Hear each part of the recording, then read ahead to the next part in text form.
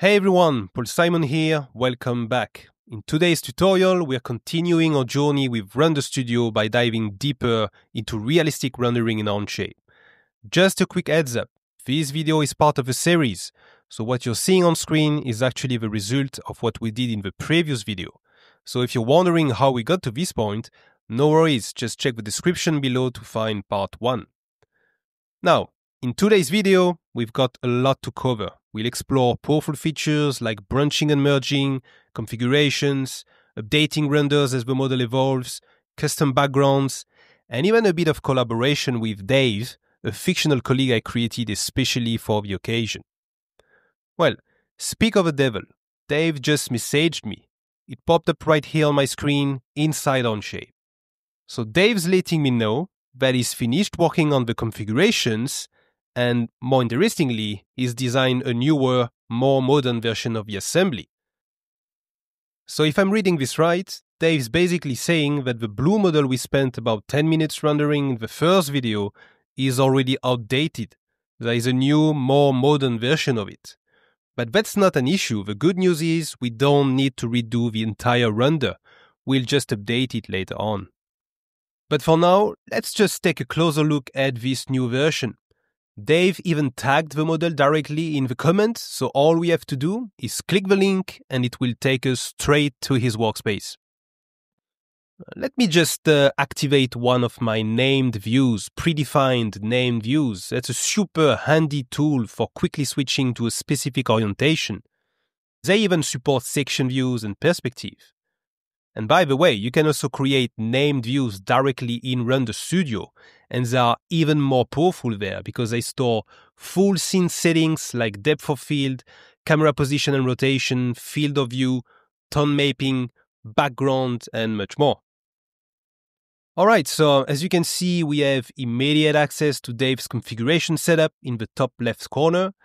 And from there, we can easily switch between the different versions, the old one, the modern one, and even adjust specific parameters such as the size of the holes here. And the same applies in the part environment. If we switch to the part studio, those configurations are also available. In fact, this is the original configuration we used in the assembly. Actually, this gives me the perfect opportunity to show you probably one of my favorite tools in Onshape, which is the Compare tool. To access it, just open the Versions and History panel on the left, and by the way, this is where you can find the entire history of your projects, all your versions, your branches, and so on. Kind of like GitHub, if you want to think about it that way. Right, so here you'll notice that my colleague created a dedicated branch, which is the yellow branch, specifically to work on this new modern version. Meanwhile, I've been working on the blue branch, which is the main branch here. And what's really cool is that Onshape lets you compare those two branches directly, so no need to guess what has changed anymore. So right now, it tells me there are no differences at all, which makes sense because we are comparing the exact same thing. So we need to change the configuration in order to compare the old version with the new one. And now we can see the differences highlighted in color on the screen. So it's going to be very easy for you to track how the design evolves over time. What I want to do now is bring all of Dave's design and configuration work into my own workspace and update my realistic render. And once again, it's super simple. I'm just going to merge Dave's yellow branch into mine. I'm going to quickly pick what I want to keep or overwrite, hit the merge button, and boom, that's it. Just like that, no need to redo anything on my end. And as you can see, I've got full access to the new design and the configurations right away. Now, before we go any further, there is one key step here. We need to create a version of the document. Why? Because Render Studio needs a version to know exactly which state of the design to use when bringing parts or assemblies into the scene. I'm going to give it a name, let's say merge from configuration work from Dave. And just like that, it creates a new version in the history. Kind of like a bookmark that I can now reference in Render Studio. So let's jump back into Render Studio, You'll notice that Onshape already notifies me. You can see the blue icon next to the assembly reference. So it's telling me that there is a newer version available to link to. And I get the option to update if I want to. All I have to do is right-click, choose Update Linked Document, and hit Update to Latest. And that's it. Render Studio will reload the scene, and there you go. At first glance, it might seem like nothing changed, but if you look closely, you'll notice the assembly icon is different. There is a little blue table now, showing that this assembly is actually the newly configured one. Another thing you might have noticed is that the blue icon turns black, showing that I'm now referencing the latest version available. Alright, so what happens now if I change the configuration? Let's try that. So first, of course, we'll switch to the modern style, and for the holes, we'll go with the M6 and M8.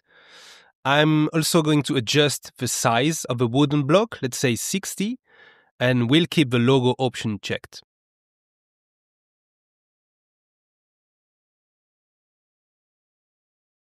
And that's it. Just as expected, Render Studio reloads the scene and I don't lose any of the work I've done so far. No need to start the whole rendering process over again. Alright, so let's disable the depth of field and let's also remove the tabletop, since next we'll be diving into how to add a custom background to our scene. So changing the background is as easy as going from a solid color of white to choosing an image. And as you can see, Onshape lets me pick from images already available in my document. I already imported a background earlier, so it's ready to go. But if you want to do the same, you will need to import a background into your document first. And don't forget to create a version so it shows up in the selection list. Now, clearly this is in the wrong place, so we are going to reposition the model. If you have a space mouse, this is probably going to be easier. But even without one, you can still do this fairly quickly. To position everything precisely in space, I would suggest using the position and rotation tool we covered in the first video. By the way, the background I'm using here was generated with AI. So yeah, if you're wondering why it looks a bit off, like that strange pair of scissors on the right side, that's why. Now, when choosing a background, I strongly recommend using high-resolution images for your final renders. The better the image, the more realistic it's going to be, especially when combined with proper lighting. So if you want the best quality, you should go with something like a RAW file or a clean JPEG right out of the camera. Now, for lighting, it really helps to choose an HDR or EXR that matches your background. Things like color tone and shadow softness make a big difference. Render Studio already has hundreds, so there is plenty to experiment with. If you want even more options, check out polyhaven.com. They've got a huge free library you can use. You can also create your own custom lighting right inside Render Studio. I'll drop a link in the description if you want to see how to do that. Alright, let's see if we can make this look better with a different environment. So let's start with an indoor one. Let's pick the boiler room. And the result is not bad, okay? Oh, nice. I see there is actually a carpentry shop environment in the library. That makes way more sense here, so let's give it a try. Okay, this one looks pretty good. It's a bit brighter on top, which really brings out the details, and the shadows add a nice touch as well. Maybe just a little too dark overall, but we can tweak that in the environment panel. Alright, now I just want to take a moment to clarify an important point, because I see this mistake all the time. People often try to use EXR or HDR files as their background. Now, these files are amazing for lighting your model. They handle shadows, reflections, and the overall mood of your scene. But they are not meant to be your background image. If you use them as the background, it usually ends up looking blurry or unrealistic. That's where a backing plate comes in, a real image, like a JPEG that gives you the actual visible background behind your model. So here's the simple rule.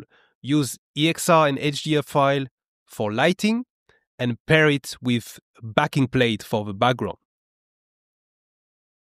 Okay, so the result looks great. Our product blends nicely into the environment. We're ready to render the scene. So I'm going to go for an 8K PNG at production quality.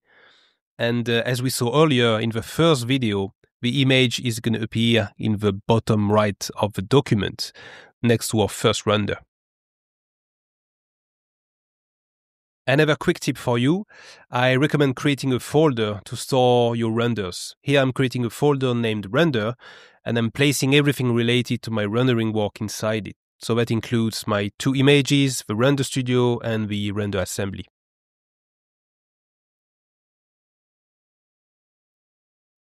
Alright, so next step is to let my colleague Dave know that I'm done with the renders. And to do that, I'm just going to reply to his comment and let him know that I'll make them available to the team via a shared publication.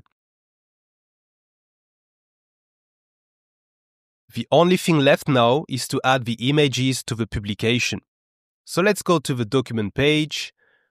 And by the way, notice that I use labels a lot. I find them super handy to keep track of my different projects.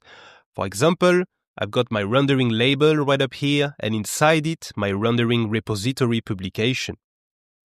I've already dropped quite a few of my favorite renders in there, like the jackhammer or the RC car, and I included a link in the description if you'd like to check them out.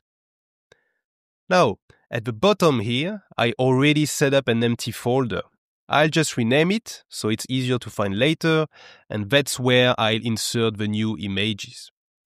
Don't forget, you will need to create a version to be able to access the new renders. Onshape makes that super easy to do on the fly, and then it's just a matter of selecting the images and dropping them into the new folder.